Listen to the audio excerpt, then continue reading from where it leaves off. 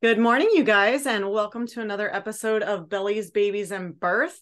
Special episode today. We are actually going to use the video from this episode, so we will see how that goes. I'm really excited to have Cheyenna Kopacz on with us today. If you've ever listened to an episode before, you know we're really big on education and really big on connecting community partners, especially for moms and families, and especially here in the West Valley, Peoria, Glendale, Surprise, all of that stuff in the Phoenix area. So really thrilled to have her on. We've met a couple times now and lots of circles overlapping, and she's offering a really great service. But before we dive into that, Cheyenna, I would love for you to just tell us a little bit about you as a person, like where you grew up and how you came into this work and all of that. Yeah, absolutely. Well, first of all, thank you for having me. It is an honor. Like you, I'm very passionate about our West Side here. I feel like for a lot of years we've been lacking in resources. So it is also a passion of mine to make sure our people are well taken care of. So yes, I am Cheyenna. I am a family nurse practitioner. I was born and raised in California, but I've been in Arizona for the last 12 years. So not quite considered a native, but Arizona is home for me. I've set up some roots here, and I have a beautiful family here who we've kind of recruited, like everyone else who lives here.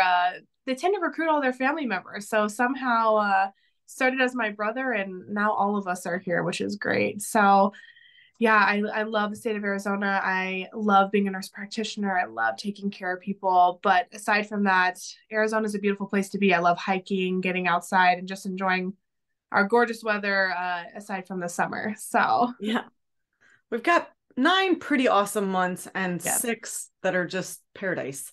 Yes. Yeah, Totally right now is agree. prime time. It is gorgeous outside. So, and with having 2 young kids, it's nice to be able to go outside and enjoy the scenery. So, How old are your kiddos? I keep saying 2.5, but he's going to be 3 in May. So he's Okay. almost 3. And then I have a 9-month-old son as well. So I've got 2 boys. Awesome. You are in the Yeah. thick of it. I'm in the thick of it, and my house is very quickly turning into a WWE zone, which is really fun to watch. But it's a little bit chaotic having two Yeah. boys. Do you at least have any female pets of any kind? I have one, but she has a couple screws loose, so she really adds to the chaos. So we're just all around. We are just somewhat of a what do we call us, a 4-man circus here. Oh my gosh, that's awesome.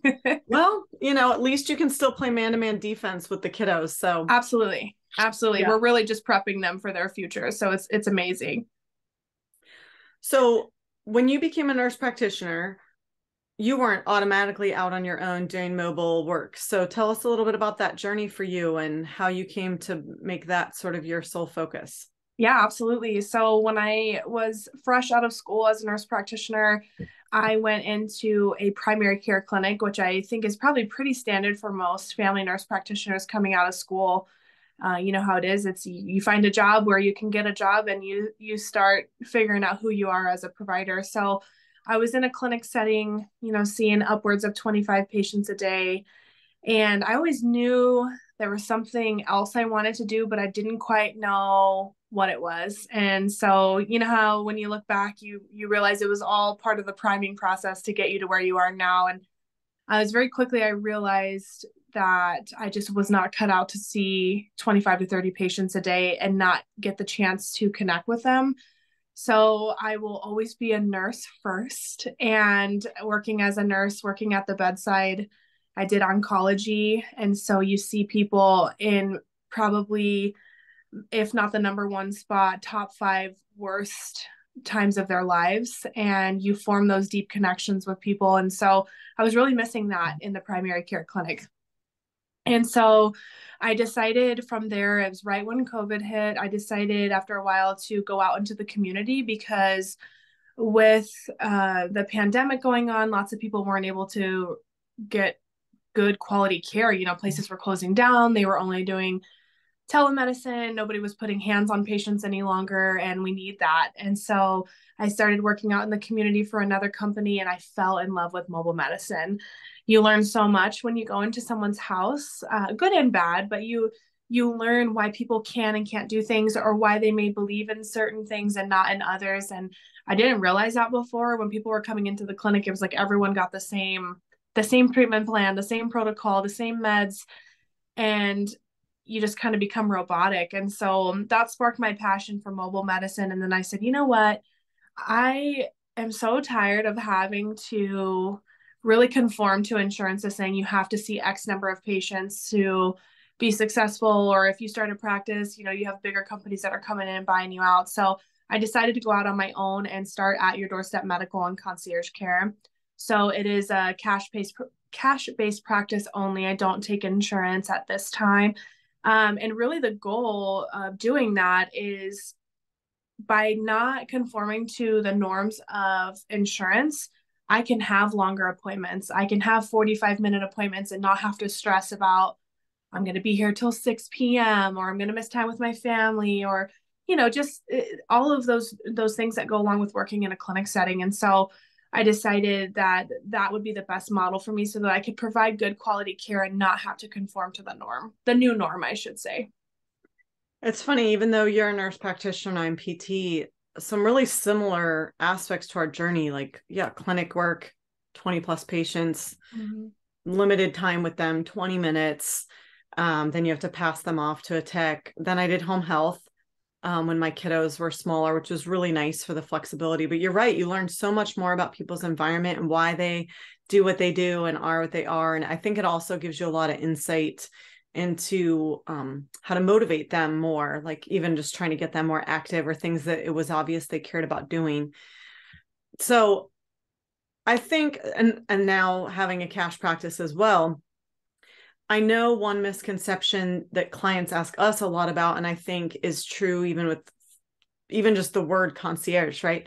I think people see it as elite or high end or out of reach almost automatically, even before asking prices, even before, they hear cash practice, they think it's going to cost them so much money, more money. And I know we educate a lot about, think about your copays are going 3 times a week, and time to get a babysitter and time to drive there, and to all of those other aspects that are costly. Tell us a little bit more, because I feel like your rates are incredibly reasonable, but what are some of the things that, not even just the prices, but like, what are some of the things that you want people to recognize about concierge services and concierge medical care? Yeah, so no, you make a great point. That word tends to have a negative connotation associated with it, where people feel that it's out of their reach. It's only for people who have an excess of money, and you want someone to come to them, and it's very expensive. So my goal coming into this was to create a price point that was feasible for just your normal day-to-day human being, not anything where you have to make above a certain threshold in money per year to be able to afford my services. So I really want people to understand that just because it's concierge doesn't mean it has to be expensive. And a lot of times I use my own example. So I had pneumonia a couple years back before I started doing this, and I went into urgent care. I felt like it was my only option, which at that point it probably was, but I paid a $35 copay. And then 3 weeks later, I received my bill, and my bill, I think it was like $250, $275. And when I was in there, I even told the provider, like, hey, I think I have pneumonia. My ribs hurt. And she's like, yeah, I think that's what it is. Wrote the prescription, sent me on my way. I mean, it was maybe 5 minutes. And you're lucky nowadays that people even put a stethoscope to your heart and your lungs to hear what's going on. And so I paid my copay plus my portion of what wasn't covered by insurance for poor care. And it was really unfortunate. And so I don't want that for my clients. I want my clients to feel like what they're experiencing and what they're feeling, I'm listening to, and I'm listening to them as a whole, trying to figure out what's going on. And then the price points are very reasonable. So when you start looking at my prices, I have different models to really kind of help with whatever you're looking for. I have some people who just use me as needed for sick visits, and I do what's called a la carte pricing. So, and I'll go into it a little bit if you don't mind as far as cost goes, but a la carte, I come to your home, it's a 45-minute visit, it's $175. That includes any medications I have. Medications will be run through your insurance, but I don't charge extra for every little thing I do as far as writing prescriptions, if we have to order x-rays, things like that. And so I have that style, and I have people who just kind of use me, especially during sick season. They're like, hey, I can't get in with my provider, my pediatrician, and can you come out and come take a listen and figure out what's going on? And then I do my memberships, which this is really when you start talking concierge, people think that it's going to be thousands and thousands of dollars to have a concierge provider. I charge my adult patients $79 a month. And that includes all your visits. And it also includes getting you set up on a HIPAA compliant app where you can call or text me 7 days a week. So you have that access to your provider, which I think you can probably relate to. The struggle of trying to get a hold of your provider is so painful. You call the front, you leave a message, you wait for a call back. So my goal is to eliminate that. I don't want people to feel like I am, untouchable, that they can't get a hold of me, they can't reach me. Because that's just, we've gotten so far away from having personal relationships with patients, and it's painful. It's so painful. Well, and I think, thank you. Yeah, that was extremely thorough. And I think too, something that is important for you to share, and you and I even talked about this when we met last week, but share a little bit about, I think maybe people don't exactly know what nurse practitioners are qualified to do, or the difference of like, well, what about if you need an actual doctor, or what things you are able to handle or would have to refer out, that kind of stuff. Clarify that for our listeners. Yeah. Yeah. And I'm so glad you asked, because I do get that question a lot. So in the state of Arizona, we are so fortunate as clinicians. I practice independently as a nurse practitioner, so I don't require any type of physician oversight. So anything that you have seen a medical doctor, a physician for, I can do all of the same. So I can do your visits, I can write prescriptions, I can send refills, labs, images. And I always have a conversation with my clients, because a lot of times people come to me and say, hey, I have this list of things that I just need answers for. Can you fix it? Can you help me? And I always am very honest. I'm one person, and I know my limits. I will never tell you, oh yeah, I can handle all of that. But what I will tell you is, let me get to the point that I'm capable of doing within my education, my comfort level. And if I need to refer you out, I will. So I can send referrals. I have lots of people that need, dermatologists, or I see a lot of female patients who need to go see GYN. And so I'm capable of doing that and sending those referrals out, so we can have specialists as a part of your team. And then we all communicate, we send our notes back and forth so that we are operating as one team. So I can do pretty much anything. And if it's ever something that I'm uncomfortable with, I always have that conversation and let people know. Yeah. And I think too, if we think back, like most of the time when we schedule at the office, we're usually seeing a nurse practitioner anyway. I know my last OB appointment, it was her nurse practitioner, which is fine. And like you said, they can, but I think some people get confused and aren't really sure. And they're like, what about labs, or what about scripts? So that's exactly what I wanted you to kind of touch on. Tell me more about what you've gotten to experience, because I do think so interesting, right? The past couple of years, how we've gotten away from, it's just kind of the split, right? It's like almost people are so much longing for the personal interaction, and or we've gotten to where we don't even know what to expect anymore. I feel like it's like this, either we definitely need and are craving this and longing for that, and so grateful for someone they can just call and ask the questions from. It's part of why we do the discovery sessions, all those kinds of things. Like you said, access to your actual provider without a ton of steps or a ton of barriers. What's that been like? Because I mean, I don't even like saying the word, but the pandemic, that was part of what prompted your whole new business model anyway. What have you been able to experience as a provider, even on the client end of things, those shifts that we've all experienced since that happened? Yeah. It's interesting that you said kind of the two sides, because I do feel like, we are somewhat divided in multiple areas of life, and especially in healthcare. I've experienced a lot of distrust in the system, where people will call me, and immediately they're asking, how do you practice? What do you do for this? What do you do for that? Almost like a somewhat of an interrogation, which I love, that people want to know who I am and how I practice. I think that's amazing. And I think that's totally fair. I do think that the pandemic has created some distrust amongst the medical community, and people thinking they're going to see me and I'm going to say, well, here's that pill, here's this pill, take this, do that. I won't treat you unless you have, this or that. And that's just not how I operate. I'm someone that I want to figure out what the root cause of your problems are. I want to treat you. I don't want to just treat the disease. While that can be very important in managing diseases, I also want to know, how can I help you be more successful? Maybe if you and I aren't connected anymore, or if you go see someone else, I still want to help you be the best you, right? And then I've also, on the flip side, had people that have been so disconnected from the medical community because everything is done on video. Nobody has put their hands, on their shoulder when they're listening to their heart and listening to their lungs, the things that are very important, that personal touch. Sorry about my dogs. And I have people that are just longing for that. They're like, I want you to come to my house. And it's been a challenge, it's sad, really. So I have seen both ends, and it's like, how do we try to recreate that trusting relationship where people are coming back and trusting their provider? Can we just take a moment? And I know you just muted, and we were talking about this before we hit record. So you own a business. It's successful and thriving. I own a business. It's successful and thriving. But we make time for this.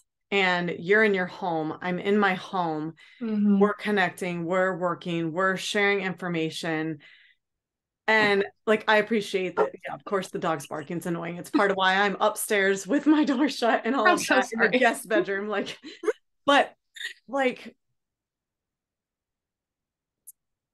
I just want to take a minute and celebrate the fact that we get to do what we want, and we get to do it how we want to do it. And we get to connect in the ways we want to connect with ourselves and with other providers and with our clients. And, when we started talking, that was one of my favorite things about you, was I could tell that obviously the whole getting to the root cause, and then also wanting to connect with other providers, because it's important to stay in our lane. But I think one of the reasons that we're having success is because, like you said, people do want that personal touch. My practice, the way we're set up, I'm able to listen to their whole story. I'm able to take into account not just their pelvic health history or their physical fitness, like for physical therapy, but how's their nutrition? How's their sleep? How's their hormone levels? And again, I'm not a medical provider in that way. So I work with naturopaths and physicians and nurse practitioners and nutritionists and midwives and all the other connections that I know you're making as well, to get clients the health and the thriving, so they're not just sort of suffering and managing symptoms. So yeah, I know the dogs were barking, but I'm like, dude, our lives are freaking awesome. And they are. this needs to be the way of the future. This needs to be something that a lot more providers and women see possible and happening for themselves. So bark on, dogs, bark on. I know, they're so we wild. can they work wherever, whenever. I totally get it, because I was thinking about the same thing with mine. I'm like, where can I be? Where's the lighting? Like, where's the noise level? All that stuff. I was thinking about the same thing, but I'm like, you know what? This is awesome. It's life. Yeah, it's life. And at least we can do this. You're at home, I'm at home. Like, we both have other stuff the rest of our days, but like, we can take the time to have these conversations and connect, and it's awesome. And if it's not that, it's my 2-year-old running by in his cowboy boots that sound like some horses running down the hallway. So I'm like, if it's one or the other, really. Right. We'll take a little dog barking. It's okay. Or like all the Zooms during the pandemic where like people were accidentally walking by naked. Yes. Yep. Lived that before.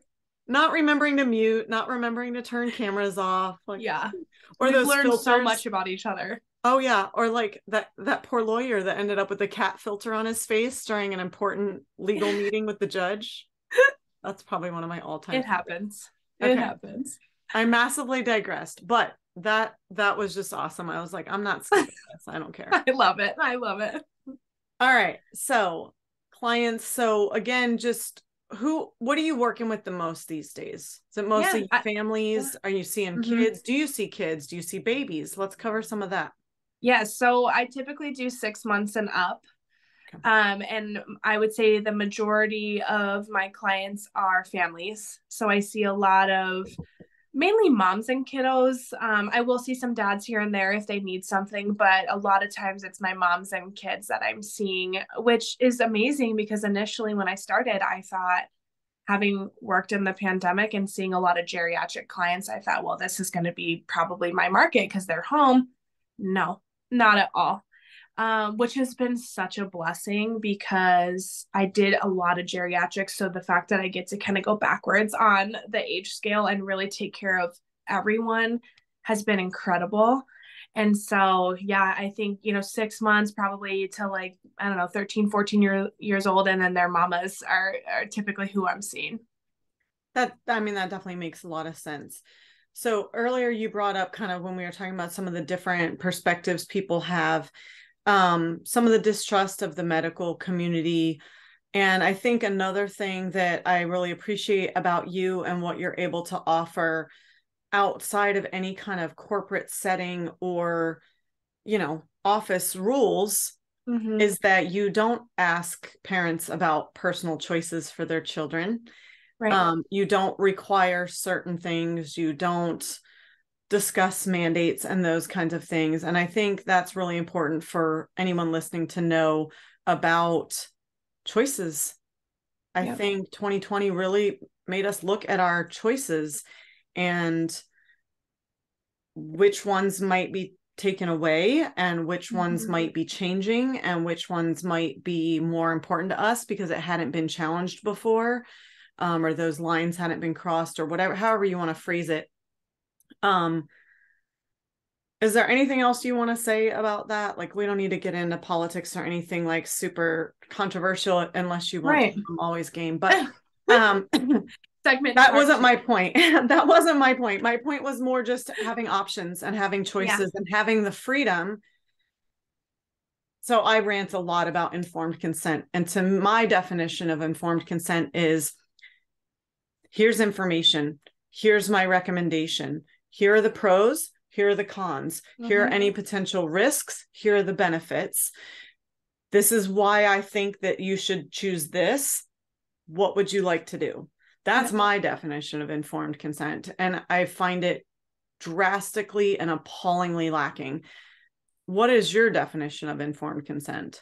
Yeah, I would agree with you. My famous slogan that I use is knowledge is power, right? And I feel like if you just kind of roll along with someone who's making the decision before you, you don't really know why you're making a decision. You're just making it.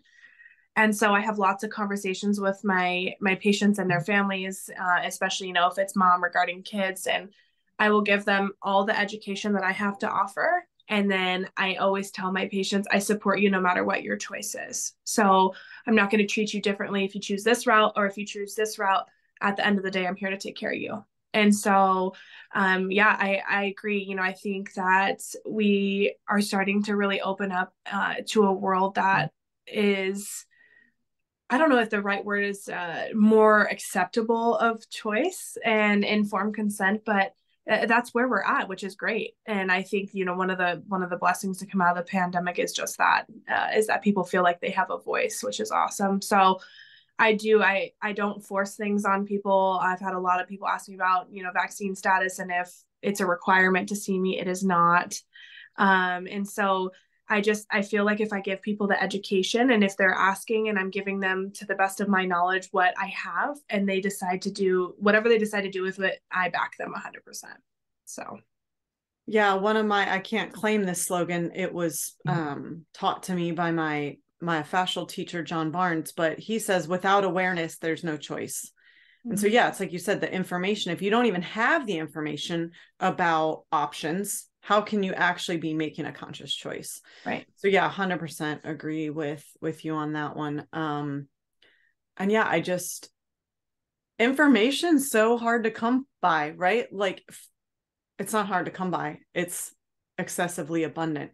Finding any truthful information. I think that really exploded in 2020. It was like, you could find research that would say any particular thing. And research used to be proven. It used to be reliable. It used to be, I don't know. It's just gotten so muddled. And so I think, just helping people navigate that confusing. I mean, you can Google and, look for your confirmation bias. You can find backing for just about anything. So helping people navigate through the BS and through the rhetoric and truly see options. And it's not just two sides. It's not just right, wrong. It's not just black, white. It's well, there's lots of right ways to do this. That's one thing I try to tell our mamas a lot. It's like, it's not just cloth or disposable. It's not just breast or formula. It's like, there's a lot of right ways to do this journey. And a lot of, I hope it's giving them peace. I hope it's making them feel calmer and a little more empowered to just ease up on themselves and all the options and just breathe. Yes. Inhale, exhale.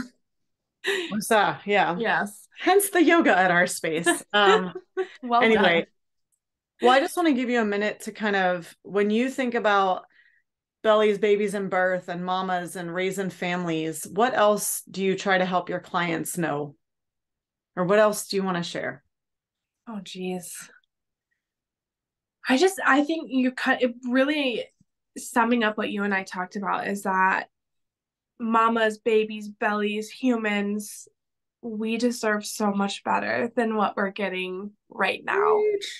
That is my biggest thing, is that don't be scared to advocate for yourself.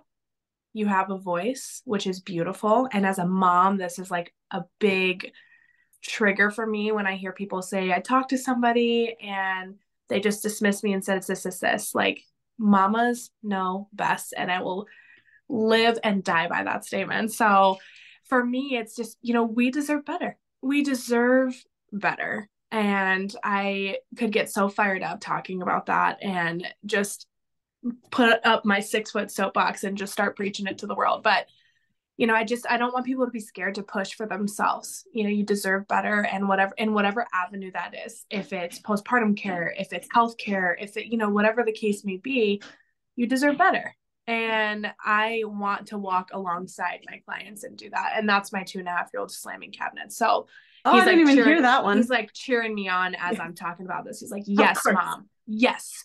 So I just, we deserve to have people who walk alongside us and cheer us on, not knock us down. And that is what I think everyone deserves.